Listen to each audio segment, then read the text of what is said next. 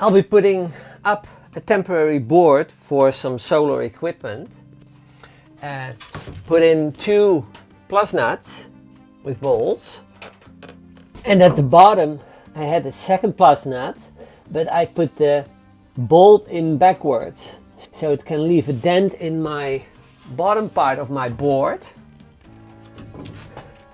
as an indication where to drill the second hole. Get a screwdriver.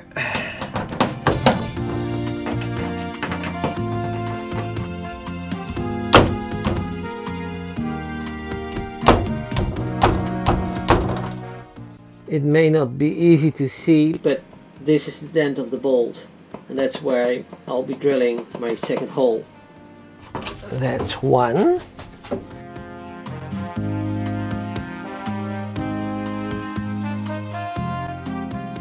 It works out beautifully. This board will hold a solar meter, the controller meter, as well as a breaker box and the solar controller. Please remind that this is a temporary setup, so everything, in the end, everything will be built in and out of view, but this makes it a little bit easier for me at this moment. What I have is when the cables come in from the solar panel through the roof, they first will go to a breaker box. I have 2 breakers, one in and one out. The wire goes in from the solar panels, go out to the controller, then from the controller goes out again to the second circuit breaker, and then it goes towards the batteries.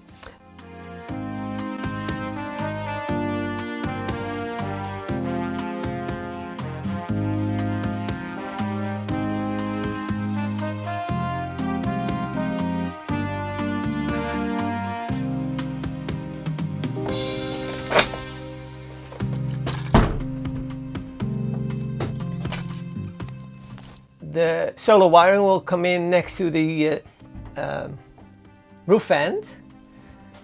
The wire comes down here into the circuit breaker, goes around it to the solar controller, and then back into the exit circuit breaker, let me say it that way, and then the wire goes back to the batteries. In the final setup, the locations of these items are different, and as well very likely will have a different inverter controller as well. They will be located at a different location, a little bit forward, just above or below the kitchen area, and that area will be accessible from the rear.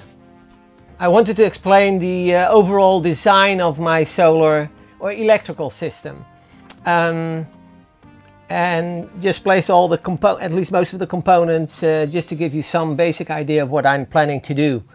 I have 3 solar panels. I will have 3 solar panels on my roof, of each 135 watts, so a total of about 400 watts on my roof. That should be sufficient for what I want to do. On average, 200 watts is sufficient for most people, so 400 watts is quite nice. If it shows that it's necessary to expand the system, I will be able to add another 1 or 2 panels, but then keep them more or less mobile and store them under my mattress. The third part of the system are the batteries. I plan to use lithium batteries, but since they're first of all quite expensive and still a little bit iffy in usage, and I'm not using the van full time yet, I want to wait as long as possible buying those lithium batteries. So in the meantime, I'll be buying 2 regular 6-volt Golf batteries for a basic 12-volt system. The most use I'll probably get out of it is by using the roof vent, which hasn't been connected yet.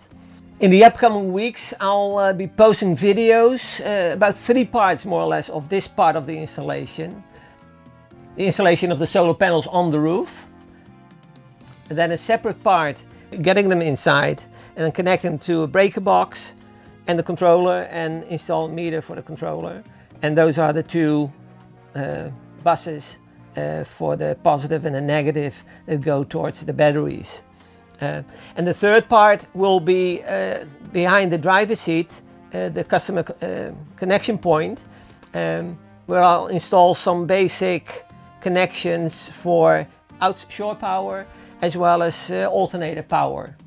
I will have 3 solar panels on the roof, and the cables will lead backwards towards the roof vent that I've installed a couple of weeks ago in the back.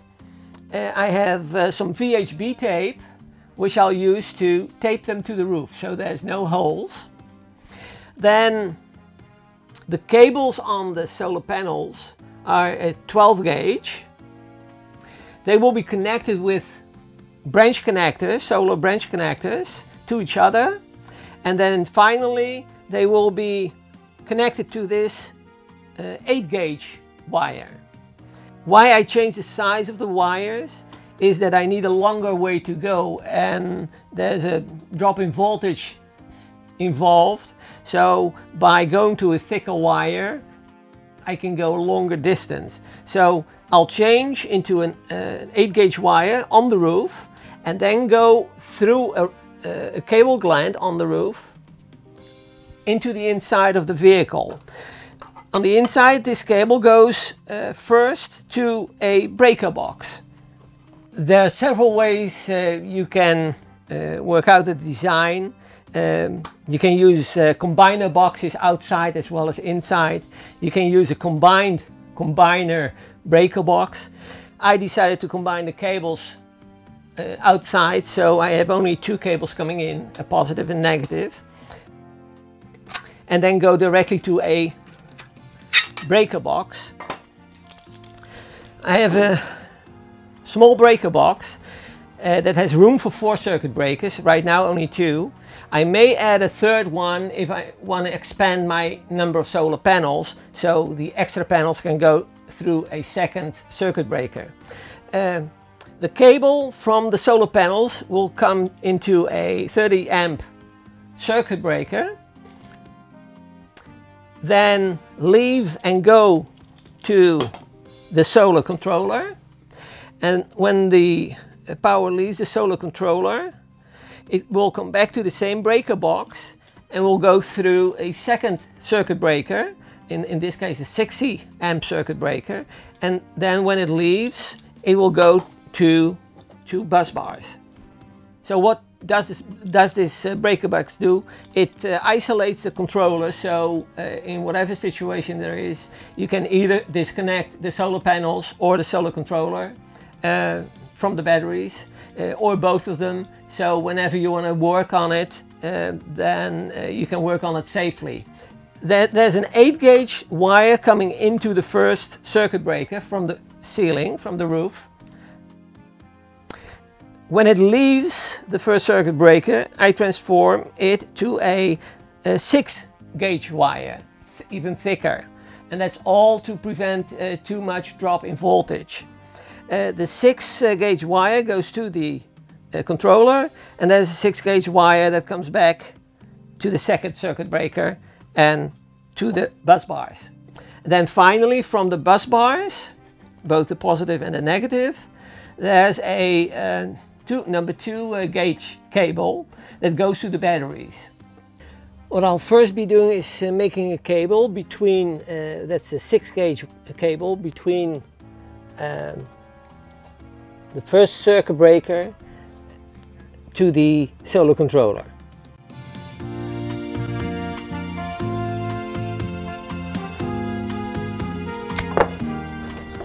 And that's at least a nice cut. Yeah, to make it a little bit easier, I'll remove the circuit breaker, as it is a fairly big wire.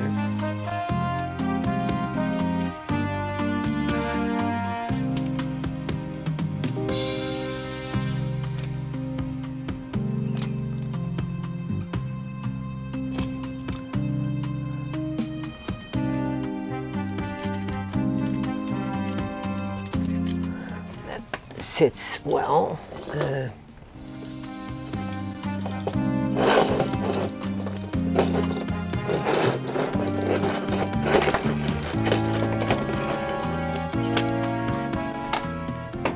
The negative wire goes past the circuit breaker. However, since there's an 8-gauge wire coming in and a 6-gauge wire going out, I still need a distribution stud to connect both of them, and I'll have to do that at a later stage. Then I have to make the connection on the other side.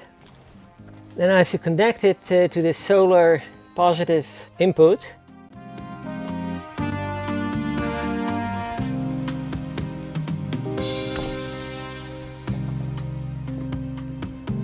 Looks good. Goes in here.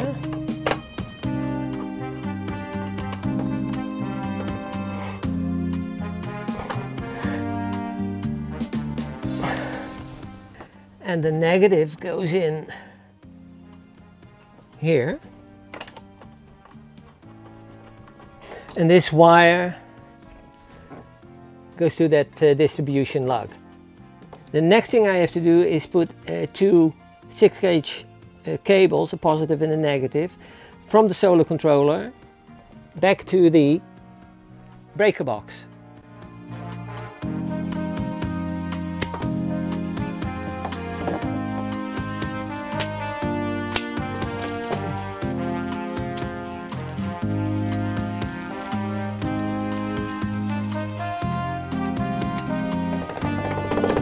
The one comes from the top.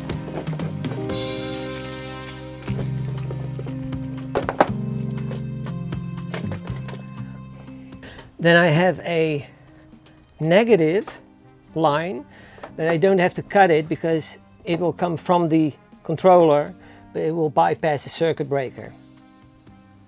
And then there's this one that goes to the bus bar.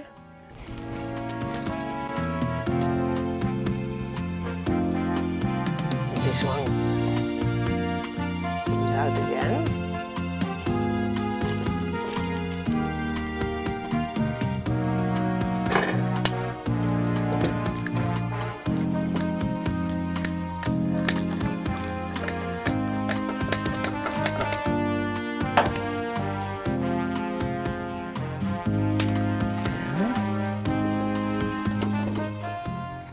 Then we have a third wire that comes out of the controller.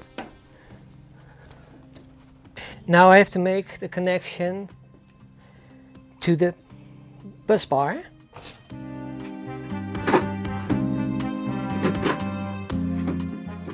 We still have to install this flat wire.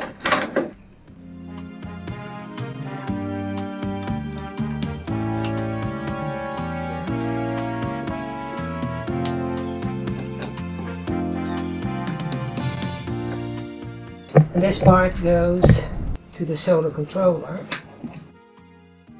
The wires are still too long, but that's mainly because I would like to reuse them on the permanent installation. What happens now is that from this point I have a 2-gauge wire that will go to the batteries.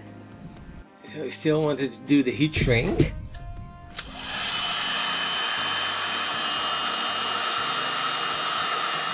And it has glue, so that helps a little bit.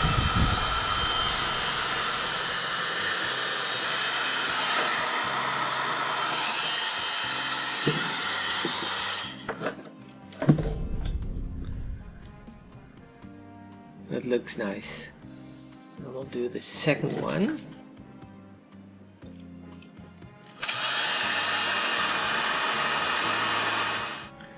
See the glue come out. So that's good.